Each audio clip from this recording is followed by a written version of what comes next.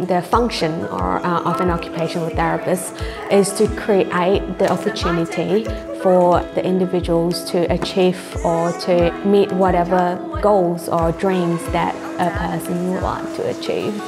Hi, my name is EJ and I'm the therapy team leader here at Directions Disability Support Services. I studied the Graduate Entrance Masters of Occupational Therapy at Curtin University. I would normally come to work at about 9 o'clock. I'll come in, grab myself a coffee, sit down and check my emails. And then I would go outside driving to my sessions.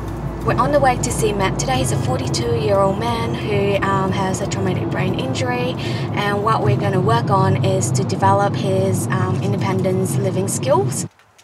How's Matt been the last few days? Oh, fantastic. Good. How have you been? I've been good. We work with people with physical disability, mental, intellectual, but we don't focus on the person's disability. Our aim is to look at the person and then analyze their surrounding or their environment and do whatever we can to maximize the person's fullest potential.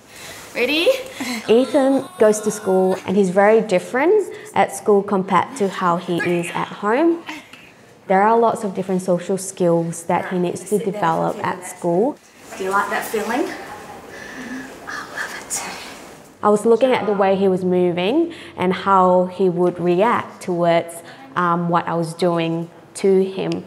You know what I'm doing now. And that just provides a really rich information for me to go, okay, so now I know this is his profile and how can I modify the environment to make it easier for Ethan to attend in class, attend at home. With Aziza, today we were going to Coburn Arc so that she can go to hydrotherapy with a physiotherapist. I showed the sport workers how to put the sling on Aziza. Now we're going down, it's very quick. Okay. And how we can assist Aziza safely from her wheelchair to the change table, onto the sling and hoist and into the water. As an occupational therapist, we work quite intensively with the person. We also work with the person's formal and informal support.